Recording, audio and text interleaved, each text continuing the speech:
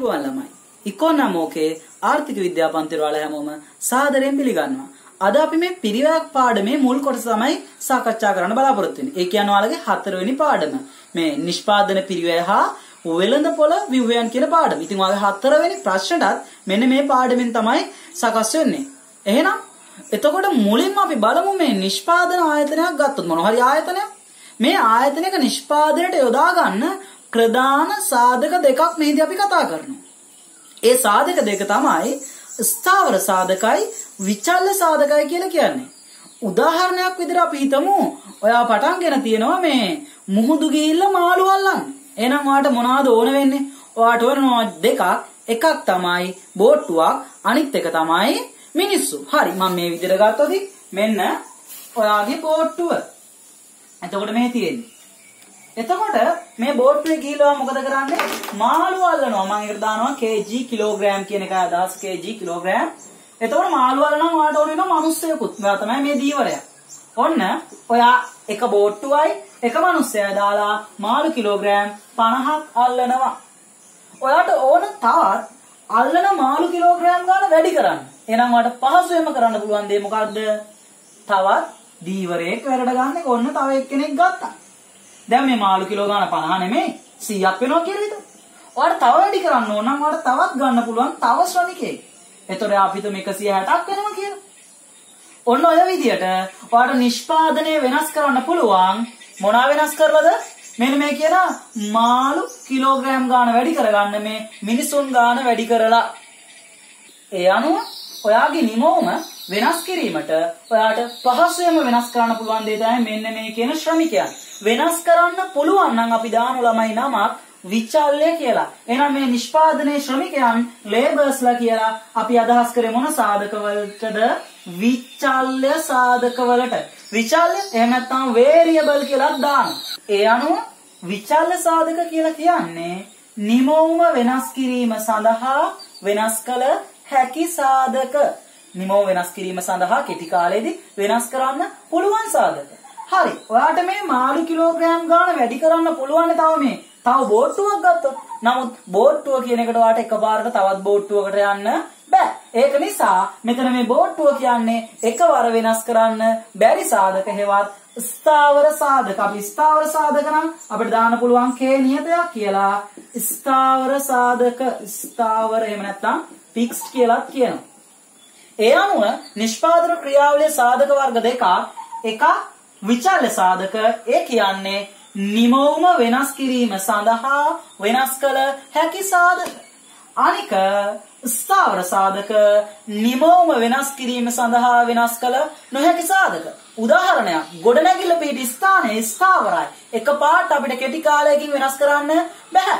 හැබැයි ශ්‍රමිකයන් ගාන වෙනස් කරන්න පුළුවන්. ඒක නිසා විචල්්‍ය සාධක. ඉතින් ළමයි මේ වෙනස් කරන්න බෑ කියන ස්ථාවර සාධක ජීවිතේ කවදාවත් වෙනස් කරන්න බැරිද? නෑ, පුළුවන් කාලයක් තියෙනවා. ඉතින් ස්ථාවරයි කියන සාධක වෙනස් කරන්න බැරි කාලෙකුත් තියෙනවා. හැබැයි පුළුවන් කාලෙකුත් තියෙනවා. අන්න ඒ අනුව කාල දෙකකට බෙදෙනවා කෙටි කාලය හා දිගු කාලය කියලා. දැන් අපි බලමු මොකද්ද මේ කෙටි කාලයයි දිගු කාලය අතර තියෙන සම්බන්ධතාවය. අනුව ළමයි මේ කෙටි කාලය කියන එක අපිට බොහොම පහසුවෙන් අඳුන ගන්න පුළුවන්. කෙටි කාලයේ විශේෂත්වය වන්නේ කෙටි කාලයේදී පවතිනවා ස්ථාවර සාධක කියන එක. ඒ කියන්නේ නිමවුම වෙනස් කරන්න බැරි සාධක තිබුණොත් ඔන්න ඔය කාලයට තමයි කෙටි කාලය කියන්නේ. ඉතින් ඔයාට එන ප්‍රශ්නයක් එතකොට මේ කෙටි කාලය කොහොමද අවුරුද්දට වඩා අඩුද අවුරුද්දට වඩා වැඩිද? හොඳට මතක තියාගන්න. එහෙමම අනින්න බෑ. ඒක ඔයාලට මෙන්න මේ උදාහරණයෙන් හොඳට තේරෙයි. අපි හිතමු මෙන්න තියෙනවා මැණික් පතලක්. ඒක තමයි ආගේ ස්ථාවර සාධකේ. මැණික් පතල. එතකොට මේකේ වැඩ ගන්න කවුද? ශ්‍රමිකයන්. එයාලා තමයි විචල්්‍ය සාධක. දැන් එයාලට තවත් මැණික් පතලක් ගන්න කොච්චර කල් යයිද? කෙනෙක් කියයි තමන්ගේ පළපුරුද්ද අනුව එක්කෙනෙක් කියයි අවුරුදු 3ක් යනවා. ඒ කියන්නේ අවුරුදු 3ක්ම හාරනවා මැණික් හම්බ වෙන්නේ නැහැ. කවුරු හරි හාරපු පතලක් වෙන්නත් පුළුවන් හාරන්නේ. මැණික් හම්බ වෙන්නේ නැහැ යාට. ඉතින් තව කෙනෙක් කියන්න පුළුවන් අපෝ ඔච්චර කාලයක් යන්නේ නැහැ. මාසෙන් වැඩේ කොට දා ගන්න පුළුවන්. මොකද එයාට මාසෙකින් තව පතලක් ගන්න පුළුවන්. මොකද එයාට ඉතා ඉක්මනින් මැණිකක් හම්බුනොත්. එහෙනම් මේ ස්ථාවර සාධකය වෙනස් කරන්න යන්නේ කොච්චර කාලයක්ද කියලා අපිට හරියටම කියන්න බෑ. ඒක කර්මාන්ත ස්වභාවය අනුව වෙනස් වෙනවා. කොහොම නමුත් මතක තියාගන්න මේ ස්ථාවර සාධක පැවතීම හෝ නොපැවතීම මත කාල දෙකකට බෙදෙනවා මොනවාද? කෙටි කාලයයි දිගු කාලයයි කියලා. ඔන්න මම වෙනස්කම් ගත්තොත් මෙන්න මේ විදියට එක පැත්තට අපි ගමු කෙටි කාලය, අනිත් පැත්තට ගමු දිගු කාලය. එහෙනම් කෙටි කාලයේදී සාධක වර්ග දෙකක් තියෙනවා ළමයි. පළවෙනි සාධකය තමයි අර කිව්ව ස්ථාවර සාධකය. අනිත් එක විචල්්‍ය සාධක. එහෙනම් ඔයාලට කියන්න පුළුවනි කෙටි කාලය කියලා කියන්නේ මොකද්ද? ස්ථාවර සාධක හා විචල්්‍ය සාධක කියලා සාධක වර්ග දෙකක් පවතින කාලය. දිගු කාලය කියන්නේ මොකද්ද? මාළු වෙලෙන්දට අර කිව්ව දීවරයට තවත් බෝට්ටුවක් ගන්න පුළුවන් කාලය. එතකොට අර මැණික් පතල එක්කනට තව පතල් දෙක තුනක් ගන්න පුළුවන් කාලය. ටියුෂන් පන්ති කරන ගුරුවරයාට ගොඩනැගිලි 4-5ක් හදන්න පුළුවන් කාලය දිගු කාලය. ඒ කියන්නේ ස්ථාවරයි කියපු සාධක පවා වෙනස් කරන්න පුළුවන් කාලේ. ඒක නිසා දිගු කාලේ ස්ථාවර කියලා සාධක නැහැ. තියෙන එක සාධකය මොනවා විතරයිද? විචල්්‍ය සාධක විතරයි. එහෙනම් කෙටි කාලයේදී නිමෝම වෙනස් කිරීමට වෙනස් කළ හැක්කේ මොනවා විතරයිද? විචල්්‍ය සාධක විතරයි. ස්ථාවර සාධක පවතිනෝ ඒවා නොවෙනස්ව පවතිනවා. ඒතර දිගු කාලයේදී ස්ථාවරයි විචල්්‍යයි කියලා නැහැ. හැම සාධකයක්ම විචල්්‍යයි. ඒක නිසා සියලුම සාධක නිමව වෙනස් කිරීම සඳහා වෙනස් කළ හැකි. ඊළඟට වැදගත් දේ කෙටි කාලයට බලපානව නීතියක්. ඒ නීතිය තමයි හීනවන ආන්තික ඵලදා නීතිය. දිගු කාලයට බලපානව දික්කාල නිෂ්පාදන ක්‍රියාවලට නීති දෙකක්. එක පරිමානුකූල ඵල නීතිය. අනිත් එක පරිමානුකූල පිරිමැසුම් නීතිය. එහෙනම් නැවත කිව්වොත් වෙනස්කම් කෙටි කාලය කියන්නේ මොකක්ද? ස්ථාවර සාධකයි විචල්්‍ය සාධකයි කියලා සාධක වර්ග දෙකක් පවතින කාලය. දිගු කාලය කියන්නේ මොකක්ද? සියලුම සාධක විචල්්‍ය සාධක වන කාලය. කෙටි කාලයේදී තියෙනවා හීනවන ආන්තික ඵලදා නීතියක්. දිගු කාලේ ක්‍රියාත්මක වෙන නීති දෙකයි පරිමානුකූල ඵල සහ පරිමානුකූල පිරිමැසුම්. හොඳට මතක තියාගන්න කෙටි කාලයේ ඉඳන් දිගු කාලය කියන්නේ ලිත් වර්ෂයක් නෙමෙයි. ඒක තීරණය වෙන්නේ ස්ථාවරයවත් වෙනස් කරන්න පුළුවන් සාධක වෙනස් කරන්න බැරි සාධක තියෙනවද නැද්ද කියන එක මත. ඒක අපිට කිසියම් කාල පරිච්ඡේදයකට අනුව මෙන්න දක්වන්න බැහැ. හරි. අපි දැන් බලමු මොකක්ද කෙටි කාලීන නිෂ්පාදෘෂිතයක් කියන්නේ කියලා. ළමයි කෙටි කාලීන නිෂ්පාදෘෂිතයක් කියනකොට මුලින්ම කියනවා මෙන්න මේ K කියන්නේ කවුද? ස්ථාවර සාධකය. L කියන්නේ කවුද? විචල්්‍ය සාධකය නැත්තම් ශ්‍රමිකයන් කියන එක. Q කියන්නේ කවුද? නිමවුම කියන එක. එහෙනම් K ස්ථාවර, L විචල්්‍ය සාධක නැත්තම් ශ්‍රමිකයන්, Q කියන්නේ නිමවුම. එහෙනම් මේ කෙටි කාලීන නිෂ්පාදෘෂිතයක් කියන්නේ අපි උදාහරණයක් විදිහට ගත්තොත් අපි ස්ථාවර සාධකේ බෝට්ටුව නම් ඒකත් එක්ක ගන්න විචල්්‍ය සාධක කියන්නේ කවුද? දීවරය. ඕන්න මාළු අල්ලන මිනිස්සු. ඉතින් අපි මේ එක බෝට්ටුවක් විතරක් අරගෙන මාළු අල්ලන මිනිස්සු ගාන යොදා ගන්න කිසියම් ප්‍රමාණයක්. ඒ යොදා ගන්න එක මත තමයි කිලෝග්‍රෑම් ගාන එන්නේ. එතකොට මේ ස්ථාවර සාධක එක්ක විචල්්‍ය සාධක පමණක් වෙනස් කරමින් තමයි මාළු අල්ලන්නේ. පැහැදිලිද? ස්ථාවර සාධක සමග විචල්්‍ය සාධක පමණක් වෙනස් කරමින් නිෂ්පාදනයක් කරනකොට මේ පැත්තට අපි පොදුවේ කියන දෙකම යෙදවුම් මේ පැත්තට කියන කිලෝග්‍රෑම් ගන්නට Q වලට කියන කවුරු කියලාද? නිමවුම්. යෙදවුම් හා නිමවුම් අතර පවතින තාක්ෂණික සබඳතාවය. මොකද්ද කෙටි කාල නිෂ්පාදෘෂිතයක් කියන්නේ? ස්ථාවර සාධක සමග විචල්්‍ය සාධක පමණක් යොදාගෙන නිෂ්පාදනයක් සිදු කරන විට යෙදවුම් හා නිමවුම් අතර පවතින තාක්ෂණික සබඳතාවය. ඒකට තමයි කියන්නේ කෙටි කාලීන නිෂ්පාදෘෂිතයක්. තේරෙන භාෂාවෙන් කිව්වා ඔයා එක බෝට්ටුවයි මිනිස්සු ගාන වැඩි කර මාළු අල්ලනවා. එතකොට ආගේ මේ බෝට්ටුවයි මිනිස්සු සහ ඔයා අල්ලන මාළු කිලෝග්‍රෑම් අතර තියෙන සම්බන්ධතාවය තමයි කෙටි කාලීන නිෂ්පාදෘෂිතයකින් පැහැදිලි කරන්නේ. දැන් අපි බලමු කොහොමද කෙටි කාලීන නිමවුම් වගුවක් හදාගන්නේ කියලා. හරි. ළමයි එහෙනම් මෙන්න මම පොඩි වගුවක් ගත්තා. K කියන්නේ ස්ථාවර සාධකය වෙනස් වෙලා නැහැ. ඊට පස්සේ L මම මේ කැමති විදිහට දාගත්තේ ශ්‍රමිකයන් 0 1 2 3 4 5 6 විදිහටත්. ඊට පස්සේ මම මුළු නිෂ්පාදන මාළු කිලෝ ගන්නත් ඒක හිතලා දාගත්තා. පළවෙනි පාර හැබැයි අනිවාර්යෙන් 0යි. මොකෝ බෝට්ටු එකක් තිබුණාට මිනිස්සු නෑනේ ඒකින්ද බිඳුවයි. ඊට පස්සේ පළවෙනි ශ්‍රමිකයා ආවම 20යි. දෙවෙනි ශ්‍රමිකයා 50යි. තුන ආවම 90යි 100යි. ඔන්න ඔය විදියට මම පුරවගත්ත TP. TP කියන එකේ සිංහල නම total productivity එක. ඒ කියන්නේ මුළු නිෂ්පාදිතය. මුළු නිෂ්පාදිතය. හරි. එහෙනම් මුළු නිෂ්පාදිතය කියන්නේ කිසියම් අවස්ථාවක ස්ථාවර සාධකත් එක්ක මිශ්‍ර කරන විචල්්‍ය සාධක වලින් ගත හැකි සමස්ත නිමෝම. දැන් බලමු අපි සාමාන්‍ය නිෂ්පාදිතේවත් සාමාන්‍ය ඵලදායීතාව හදාගන්නේ කොහොමද කියලා.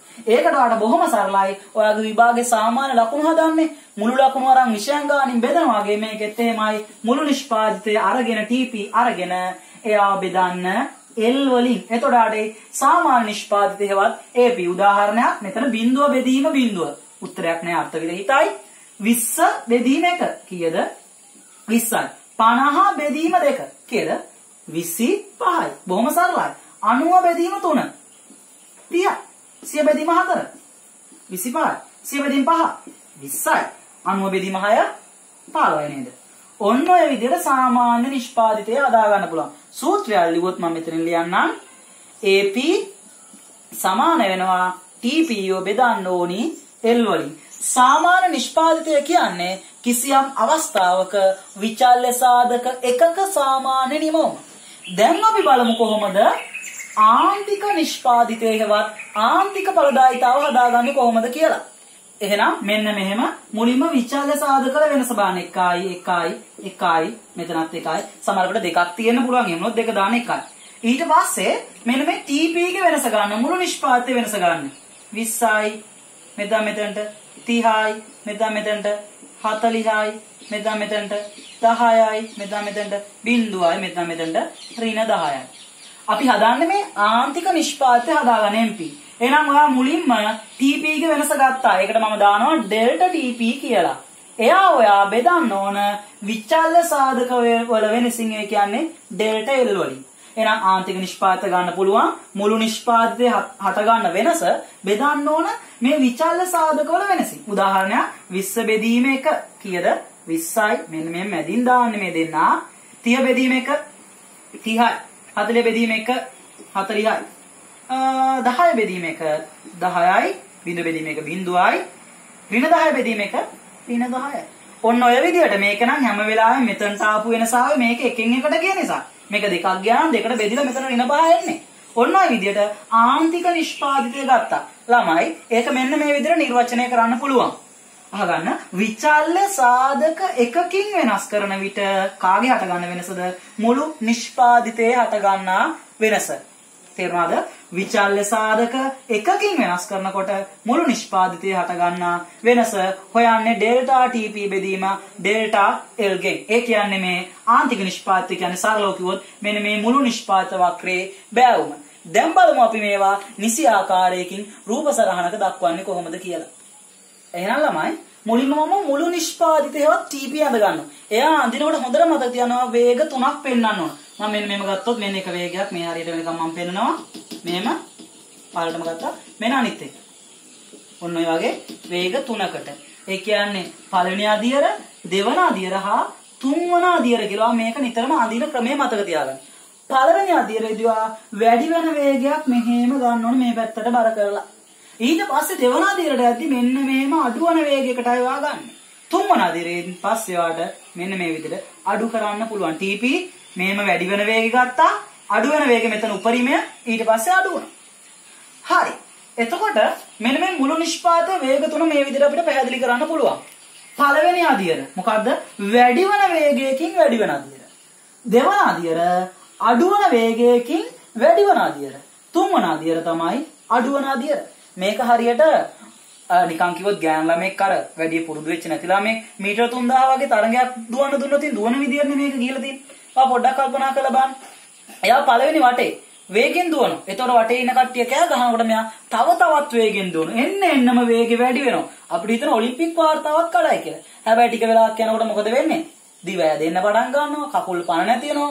අර සද්ද ටික ටික අඩු වෙනකොට එයාගේ වේගෙ ටික ටික අඩු වෙනවා, අඩු වෙවි හිමීට තමයි ඉස්සරහට යන්නේ. අවසානයේ මොකද වෙලා තියෙන්නේ? ඉස්සරහට යම කෙසේ වෙතත් කලන් දාලා ඇදන් වටනට පස්සේ 119 දාලි වෙලා අර දාන මෙයා අනුවේ හරි මොකක් හරි දාගෙන මෙයා ආපස්සට යන මේ ආපස්සට අඩු වෙනවා. එහෙනම් වේග 3 1 වැඩි වෙන වේගෙන් වැඩිවීම 2 අඩු වෙන වේගෙන් වැඩිවීම 3 අඩුවීම. හරි. දැන් මම අඳින්න හදන්නේ මේකට බලපාන APy MPy. හොඳට මතක තියාගන්න APව ගන්නකොට මෙන්න මේ පළවෙනි අදියර කැඩෙන තැනට ගන්න. එතනදිවා මෙහෙම අරන් මේ AP උපරිමය මෙතනට දෙන්න.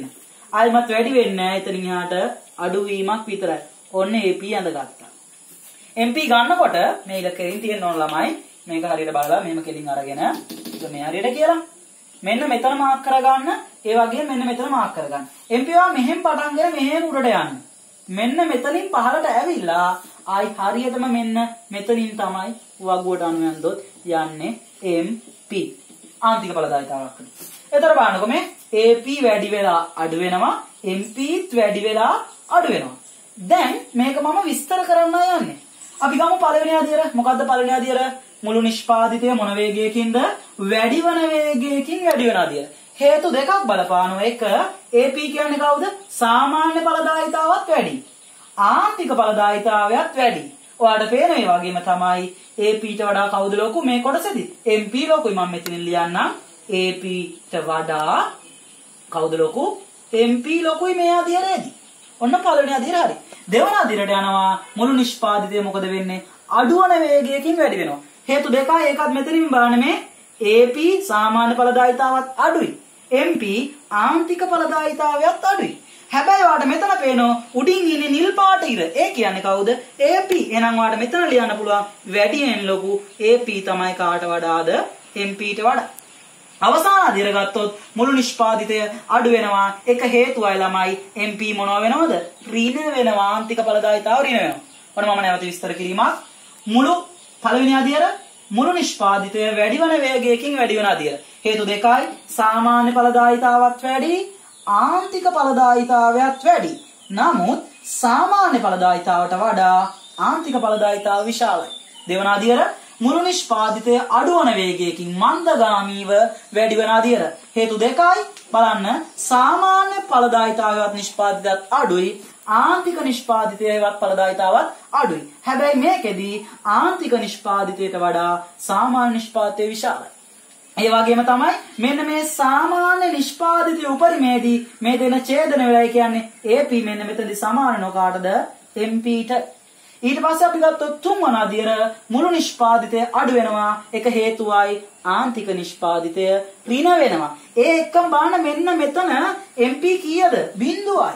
MP බිඳුවේදී ආන්තික නිෂ්පාදිතය බිඳුවේදී මුළු නිෂ්පාදිතයගේ යන්න පුළුවන් උපරිම තැනට ඇවිල්ලා මුළු නිෂ්පාදිතය උපරිම වෙලා මේ දෙකේ බෑවුම් සමාන මුළු නිෂ්පාදිතය උපරිම වෙලා තියෙනවා. ඔන්න ඔය ටික ඔයා මේකදී පැහැදිලි කරන්න ඕන. දැන් බලමු මොකක්ද මේ කතා කරන හීනවන ආන්තික ඵලදා නීතිය කියන්නේ කියලා. එහෙනම් ළමයි හීනවන ආන්තික ඵලදා නීතිය කියන්නේ මම මේ රූපය අඳගත්තේ කෙටි කාලින වගුවකනේ. ඒකේ තිබුණ කවුද? ස්ථාවර සාධකත් එක්ක විචල්්‍ය සාධක පමණක් වෙනස් කරමින් ඔයා මුළු නිෂ්පාදනය මොකද කරන්නේ? වැඩි කරගෙන යනවා. එහෙම වැඩි කරන් යනකොට ඔයාලට පේන මේ එක්තරා අවස්ථාවකට මෙන්න මේ අවස්ථාවෙන් පස්සේ ඔයාගේ කියන මුළු නිෂ්පාදිතය මොකද වෙන්නේ? වැඩි වෙනවා. හැබැයි මොන වේගයකින්ද? අඩුවන වේගයකින්. ඒකම යට බලන්නකෝ. ඔයාගේ සාමාන්‍ය ඵලදායීතාවයයි ආන්තික ඵලදායීතාවයයි පහළ වැටෙනවා, අඩු වෙනවා. ඔන්න ඕකට තමයි හීනවන ආන්තික ඵල කියන්නේ. ඒ කියන්නේ කෙටි කාලයේදී කාත් එක්කද? ස්ථාවර සාධකත් එක්ක. කවුරු විතරයිද වෙනස් කරන්නේ? විචල්්‍ය සාධක පමණක් වෙනස් කරමින්. කවුද වැඩි කරන් යන්නේ? මුළු නිෂ්පාදිතය වැඩි කරගෙන යාමේදී එක්තරා අවස්ථාවකට පස්සේ කාගේද මේ විචල්්‍ය සාධකවල මොනවාද? සාමාන්‍ය ඵලදායීතාවයයි ආන්තික ඵලදායීතාවයයි අඩුවීම කියනවා හීනවන ආන්තික ඵලදා නීතිය. අය පරක් කිව්වොත් කෙටි කාලයේදී ස්ථාවර සාධක සමග විචල්්‍ය සාධක පමණක් වෙනස් කරමින් මුළු නිෂ්පාදිතය වැඩි කරගෙන යාමේදී එක්තරා අවස්ථාවකට පස්සේ මේ ගන්න විචල්්‍ය සාධකවල සාමාන්‍ය ඵලදායීතාවයත් ආන්තික ඵලදායීතාවයත් දෙකම පහළ වැටෙනවා. ඒකට කියනවා හීනවන ආන්තික ඵලදා නීතිය ක්‍රියාත්මක වෙනවා කියලා. හරි. එහෙනම් අපි මෙන්න මේ කොටසේදී කෙටි කාලය ආදික් කාලය අතර වෙනස, ඒ වගේම තමයි අපි මේ ඵලදායිතාවයක් හදාගන්න විදිය සහ හීනවන ඵලදා නීතිය කියන කොටස ආවරණය කරා. ඉතින් ඔයාලට මොනවා හරි ප්‍රශ්න තියෙනවා නම් මේව ගැන අහන්න පුළුවන් පහලින් කමෙන්ට් කරන්න. එහෙනම් අපිත් එක්ක සහභාගී වුණාට බොහොමත්ම ස්තුතියි.